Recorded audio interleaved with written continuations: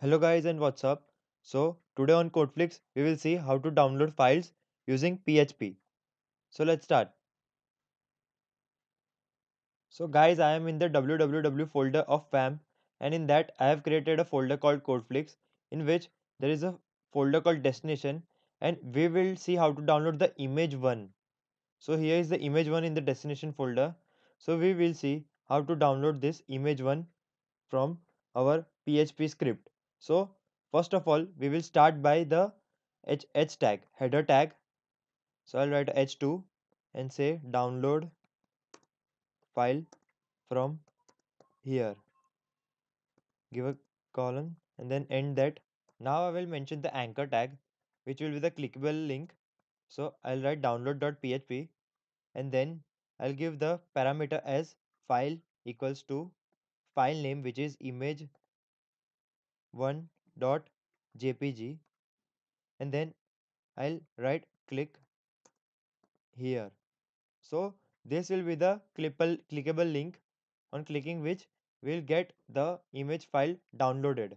So if we see the output, then it will be seen like this.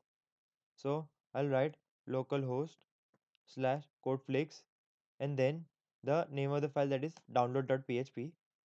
So as you can see, we can see our download file from here and the clickable link, on clicking which we'll get our image. Now we will start with the PHP script. So I'll zoom a little bit for visibility. So I'll write an if statement. So not equal to empty.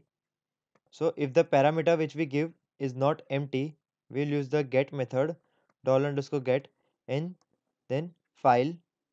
So if it is not empty, then we'll write our script. So $file name, which is the name of the file, base name, and then the path, so which will be $_get, and then the file which will be receiving.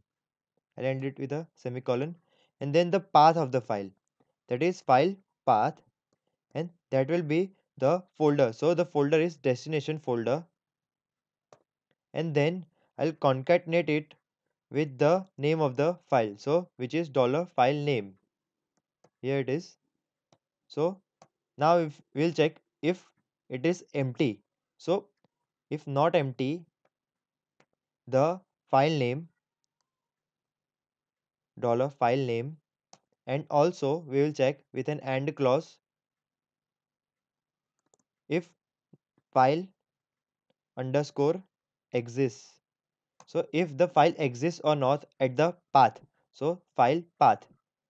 So here we will check if the file name is not empty and if the file exists at the given path, then we'll write the header files. So we will define headers. So I'll comment it here, define headers, and we'll write our headers here. So I'll quickly write the headers.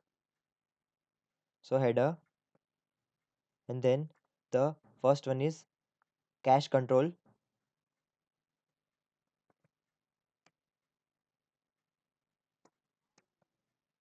and that will be public.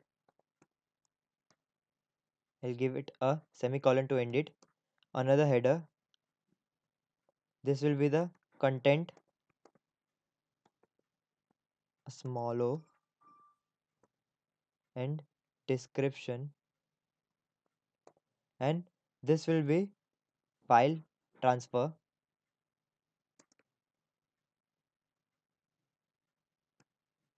Then we'll write another header, and then we'll write content disposition,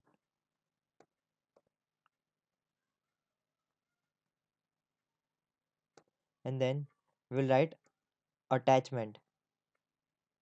The quotes won't end here.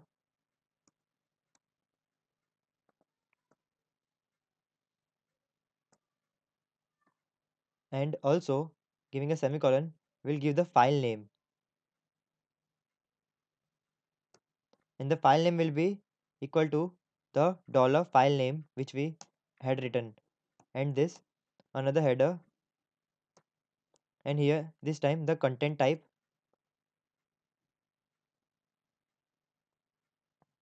that will be application and a zip, which is the default. We'll end this with a semicolon, and the last header, which will be content transfer, and the encoding type of it, which will be binary, which we use it most of the times.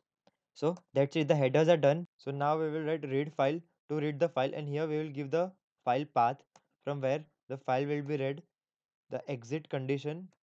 So the if statement is done. Now we'll mention an else, and then we'll echo a string. So I'll go below. This string will be that this file does not exist.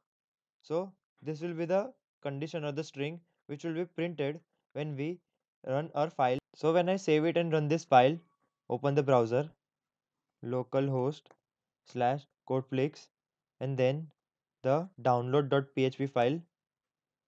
So as you can see, if we click here, a dialog box appears, image1 jpg file. We save this and see the file has been downloaded. Now if we go to our code and change the file name, let's say we do image here, I save this and then I run it in a new tab, localhost slash codeflix, and then the download.php file. If I click here, I see an error condition that this file does not exist. So this is our PHP script to download any file. We can download any extension file using PHP. Thanks for watching.